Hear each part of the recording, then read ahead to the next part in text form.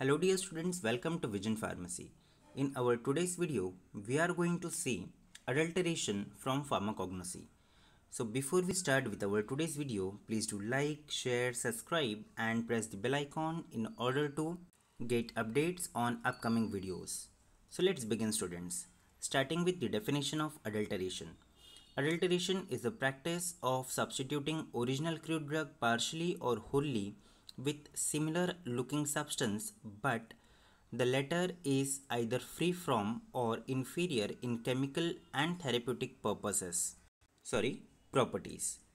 It means आपने जो भी अडल्टरेंट के रूप में सब्सटेंस इस्तेमाल किया है वो जो जेन्युइन ड्रग है उससे कम दर्जे का है, ठीक है। नेक्स्ट पॉइंट इज और adulterant can be also termed as in simple words that debasement of an article. Debasement का मतलब होता है lowering the quality, ठीक है। यानी adulteration मतलब क्या होता है कि आपने उसको ऐसे सब्सटेंस से रिप्लेस किया हुआ है, इस्तेमाल किया हुआ है, जिससे कि क्या हुआ है कि उसकी क्वालिटी जो है वो क्वालिटी डिटोरिएट हुई है। Moving to the next, that is what is mean by अडल्टरेंट। So adulterant is a substance which is used for adulteration. Adulteration के लिए इस्तेमाल किए जाने वाले substance को हम adulterant कहते हैं and the adulterants are generally cheap and available in fairly large amount. Common सी बात है students, right?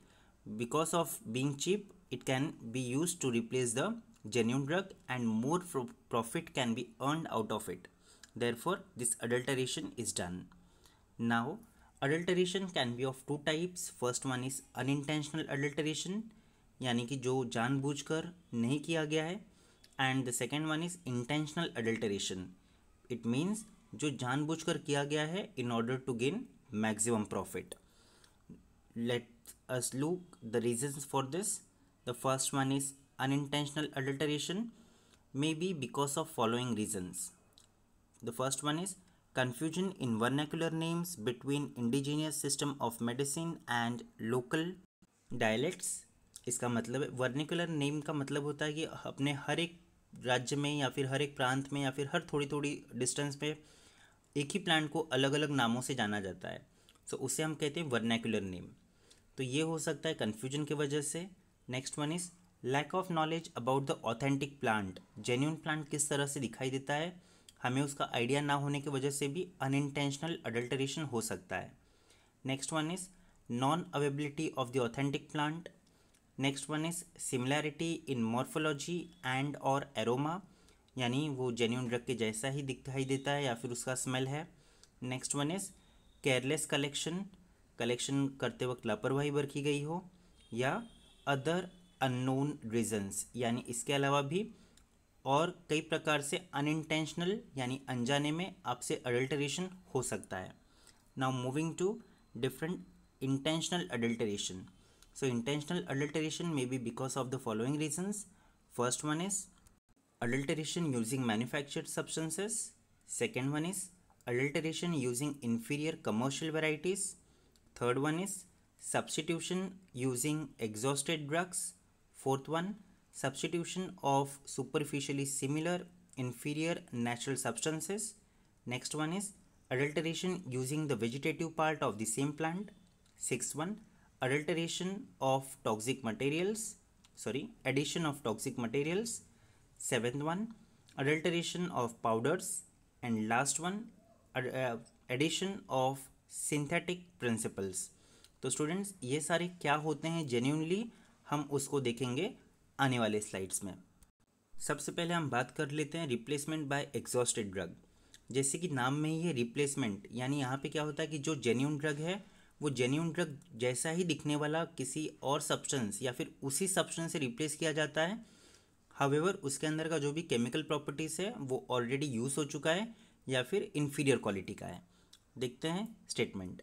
Here the same plant material is mixed which is having no active medicinal components as they have already been extracted out. This practice is most commonly in case of volatile oils containing materials like clove, phenyl, etc. Students इसका सबसे easy example या फिर आपको समझने के लिए सबसे आसान एग्जांपल है टी पाउडर, ठीक है। जो टी पाउडर या फिर चाय वाले होते हैं, बहुत बार वो क्या करते हैं कि वही चाय पाउडर सुखा के और वही चाय पाउडर बार बार इस्तेमाल करते हैं, जिससे क्या होता है कि पहली बार में उसका जो एक्टिव केमिकल कंस्टिट्यूएंट है वो यूज़ हो जाता है, और बार बार यूज़ करने के बाद उसके अंदर से किसी भी प्रकार का कंस्टिट्यूएंट या फिर केमिकल एंटाइटी नहीं रहता है। अल्टीमेटली जो भी चाय है उससे उस तरह का फ्लेवर नहीं आता जो आना चाहिए। और एक बात students, here the dried extracted material resembles same like original drug, यानी वो चाय पत्ती धूप में सुखाया हुआ है या फिर ओरिजिनल है वो आप इजीली आइडेंटिफाई नहीं कर सकते हो उनको देखकर। तो इसलिए this is all replacement bye exhausted drug. तो यहाँ रहा उसका एग्जाम्पल, यहाँ पे आपको दिख रहा है ओरिजिनल ड्रग यानी क्लो, ठीक है, जो ओरिजिनल है, और यहाँ पे है एग्जॉस्टेड ड्रग यानी ऐसा क्लो जिसका ऑलरेडी एक बार इस्तेमाल हो चुका है। यदि ओरिजिनल ड्रग में एग्जॉस्टेड क्लो मिक्स कर दिया गया तो काफ़ी डिफ़िकल्ट हो जाएगा टू आइडेंटिफाई करना कि कौन सा ओरिजिनल है और कौन सा एग्जॉस्टेड है। I hope you have understood this. Moving to the second one, that is substitution bye superficially similar but inferior drugs, यानी ऐसे ड्रग से सब्स्टिट्यूट करना जो दिखने में तो उसके जैसा है लेकिन क्वालिटी वाइज उससे काफ़ी इन्फीरियर है, काफ़ी चीप है। Usually here the adulterated products has no relation with the genuine article, मे और may not have any therapeutic और केमिकल कंपोनेंट डिज़ायर्ड, यानी कि जिस पर्पज़ के लिए वो इस्तेमाल किया जा रहा है वो केमिकल कॉन्स्टिट्यूएंट उसमें हो भी सकता है और नहीं भी, ठीक है। For example, here is a image of saffron and सैफलावर। जो सैफरन है आपको मालूम है केसर कितना महंगा है, और जो सैफलावर है उसके कलियों को सुखाकर, उसके पेटल्स को सुखाकर वो सैफरन को अडल्टरेट करने के लिए यूज़ किया जा सकता है। आप देख सकते हो दोनों भी एक जैसे ही दिखाई देते हैं, जिसकी वजह से ये पकड़ पाना बहुत मुश्किल है कि कौन सा सैफरन है और कौन सा सैफलावर है।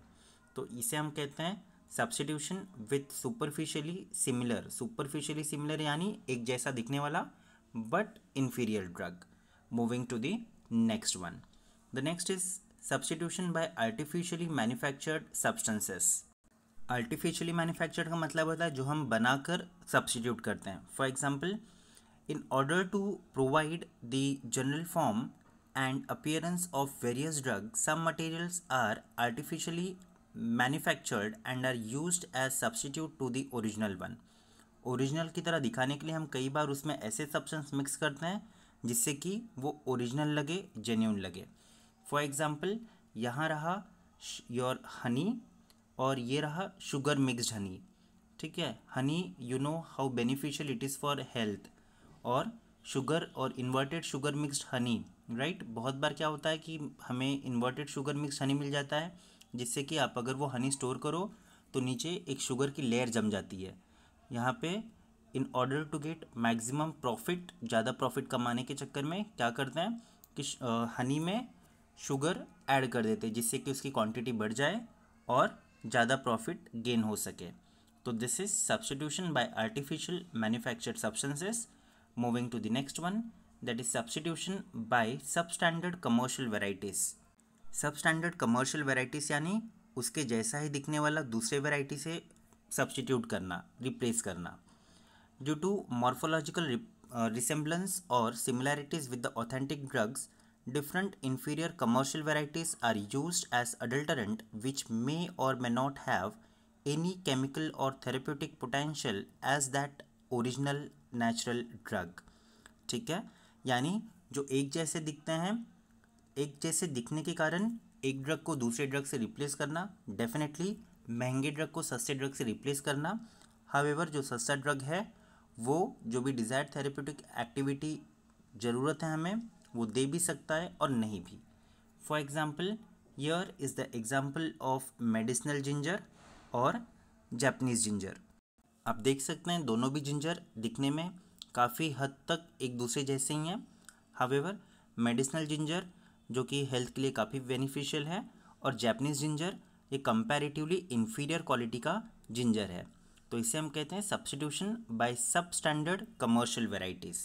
Moving to the next one. The next one is presence of organic matter obtained from the same plant.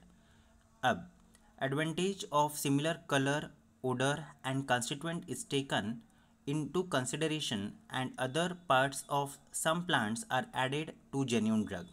इसका मतलब है जो भी genuine drug है, फॉर एग्जाम्पल अभी क्लो, राइट, यहाँ पे आप देख सकते हो इस इमेज में क्लो यानी लवंग, सॉरी स्टूडेंट्स इनके लेबलिंग नहीं चेंज हुए हैं। क्लो यानी जेन्यून क्लो किससे अडल्टरेट किया हुआ है, क्लो स्टॉक से या फिर क्लो स्टेम से, ठीक है। यहाँ पे क्या होता है कि वो कॉस्ट तो आपसे लेंगे वो क्लो का, लेकिन आपको मिल क्या रहा है, क्लो का स्टॉक मिल रहा है या फिर क्लो का स्टेम मिल रहा है, जिससे कि डेफिनेटली जो सेलर है उसे ज़्यादा बेनिफिट मिलने वाला है, ज़्यादा मुनाफा मिलने वाला है, right. So here presence of organic matter obtained from same plant, उसी प्लांट का कोई अन्य पार्ट जिसका उपयोग नहीं है वो जेन्यून ड्रग के साथ मिक्स कर दिया जाता है, definitely to get more profit. Moving to the next one and the last one, that is addition of synthetic principles. Sometimes a synthetic chemicals which may constitute one of the chemical constituents of the drug is added to the genuine drugs. कई बार synthetic chemicals क्या किए जाते हैं, genuine drug को add किए जाते हैं in order to increase its rate, in order to increase its cost, ठीक है। For example here you can see that citral can be added to lemon grass oil, ठीक है।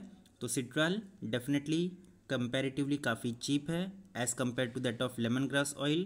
तो in order to make the bulk, अगर तो half quantity of lemon grass oil लिया है और which has been I mean volume has been made up by citral, then definitely आसानी से आइडेंटिफाई नहीं होगा और the benefit will be earn by the seller. So this is known as addition of synthetic principles. So thank you students for watching this video till end. I hope you have understood what are the different types of adulteration methods. Thank you.